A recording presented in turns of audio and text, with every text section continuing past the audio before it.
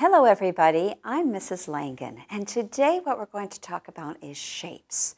And when we talk about shapes, it's not just what is a shape, but it's actually finding the shapes. Sometimes they're not so obvious, and sometimes you have to look a little deeper to find them. Before we actually find the shapes, let's talk about some shapes. There are shapes that have 3 sides to it. There are some that have 5, some that have 10. You could even have a shape that has 1,000,000 sides to it. We're not going to look at 1,000,000 sides because that's too big and that'd be too hard to count. But those are all the different shapes. There's even a shape that doesn't have sides to it. Do you know what that shape might be? Think so? Okay, let's look at it. I'm going to actually show that shape first. And then you can see why it doesn't have any what we call sides to it. It has something that goes around, but it doesn't have a side, and that was a big hint.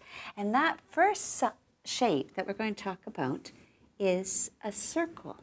And you can even have an oval, which would be long like this, or maybe up and down a little bit.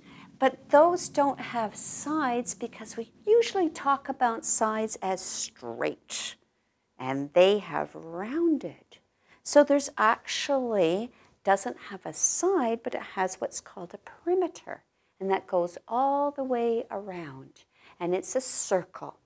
So let's look at this. Can you have a shape that has only 2 sides to it? Think about that. Is that possible?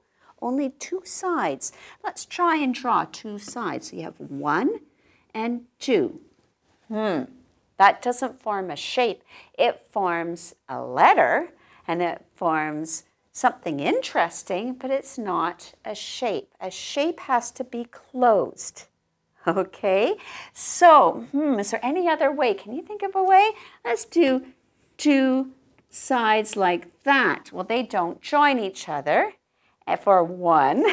And the second thing is they still don't, they're not all included, so it doesn't make a shape inside. So it's all enclosed. So it's not possible to make a shape with only 2 sides. So how many sides do you need to make a shape? Did you say 3? If you did, very good. If you have 3 sides, 1, 2, 3 can join the 2, and now you have the first kind of shape with 3 sides in it. And it's the only kind of shape with 3 sides, is called a triangle. So that's your first shape. And then once you have lots of different triangles, and later on you're going to learn all the different types of triangles. But that's a triangle. You also have you have several shapes that have 4 sides to it. And the shape we're going to talk about today with 4 sides, well, actually two ones. Let's do a shape with 4 sides. 1, 2, 3, 4.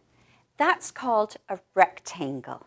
And the reason why it's called a rectangle is because notice this side and this side are opposite to each other, and they are exactly the same size. And notice that this one and this one are also opposite to each other, and they're exactly the same size. And when they join just like that, like a eep, eep, and that's called a right angle. It's 90 degrees, so it's not like that, and it's not like that. It is like a corner in a room where you've got it going straight up and then straight over. And that is important for a rectangle. Okay, so 2 important things. The first one is that the opposite sides, so the sides that are like you say opposite to each other, because when you look you can see that one, and when you look you can see that one. Those are opposite sides are the same, and opposite sides are the same. Okay, and you have what's called a right angle, and that forms like a room where you're going one and then the other. Okay, so it's called a right angle. That's a rectangle. Now, when you've got, I'm going to write out the word rectangle for you so that you recognize that word. This is a rectangle. This is a circle. This is an oval. And this is a triangle. So you've got lots of new words here, and I'm going to highlight them here. And here you've got a rectangle. Let's just put kind of like a rectangle around it, okay? Now, you've got one more that is a four-sided shape that you need to know. And that one is called a square. How many of you know what a square is? Good for you. Now, let's see this. A square is, it has the opposite sides are the same, just like in a rectangle, and they have this corner that's 90 degrees. But do you see the difference between the rectangle and the square? What's happening here with this rectangle, this particular rectangle and this square?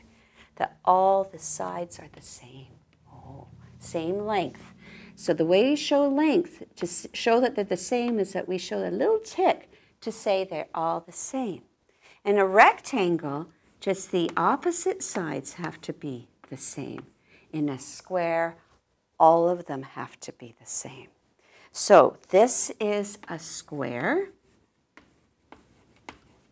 And a square, all of the sides have to be the same. So I've got a question for you. Is a square a rectangle? Are the opposite sides the same? Because that's what a rectangle is. The opposite side, this opposite side, these are the same, and these are the same. So if they are the same, then yes, a square is a rectangle. But a rectangle isn't always a square, because this rectangle is not a square. But a square is always a rectangle. Okay?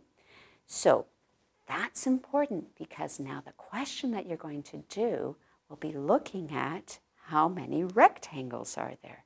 And even if you see a square is a rectangle. So remember to count that. Let's count now. Let's go to this. It says here, Rebecca made a picture of a house using shapes. Look at this house. Can you identify any shapes in there? Can you see the shapes? I can see lots of shapes. Now, the first question says, how many triangles did she use? Well, triangles have 3 sides to them. So this is not a triangle because there are 1, 2, 3, 4 sides. This is not a triangle. It's 1, 2, 3, 4 sides. Do you see the triangle? Yes, the roof. Let's see this. 1, 2, 3 sides. So there's one triangle. There are no other triangles, so we'll put the number 1 down there. She used 1 triangle. Now, how many circles did she use?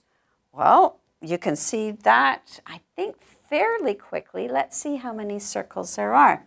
There's one big circle right there, and there is another circle. Do you see it? Okay, right here. So you've got a circle on the doorknob, and you've got a big circle up here for a window. So there's 2 circles. Now, how many rectangles did she use? Remember, a square is a rectangle. So let's count them all. I've counted 1 here. Actually, I'm going to use a yellow one so we can see this even brighter. 1 there. And then we've got 2. And, oh, the door. Did you see that? 3. I can see 1 more. Can you see it? Very good if you got this. So this would make 4 for the answer for rectangles. So you've got 4 rectangles. That's it for the picture. Now, sometimes it's not so obvious. Sometimes you have a lot to count. And the best way to figure it out so you don't miscount and you don't forget to do something is to trace it. And that will help you remember which ones you counted and which ones you didn't. have fun with this and see what you can find. Maybe you can even make a picture yourself using shapes.